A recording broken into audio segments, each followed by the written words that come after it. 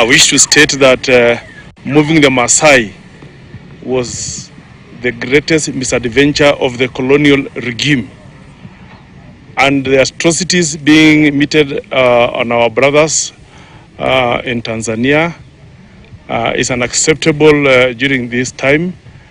We will certainly move, as has been directed by our leader, to file and institute legal action against the Tanzanian regime.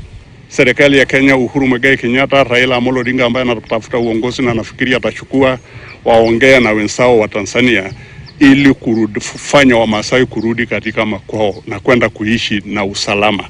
Tunafurahi tukiona uongozi wa mama, lakini jamani unatulet down. President Suluhu, hii information naambia President Kenyatta right now, Raila Amolo Odinga, ongeeni na huyu mama president wa Tanzania. Akumbuke watoto wa Wamasai wameumia kabisa. Kama mama, uchungu ni mingi.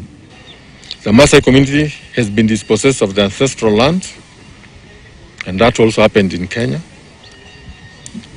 which has left over 3,000 Maasai families destitute, homeless, torn apart, maimed and killed.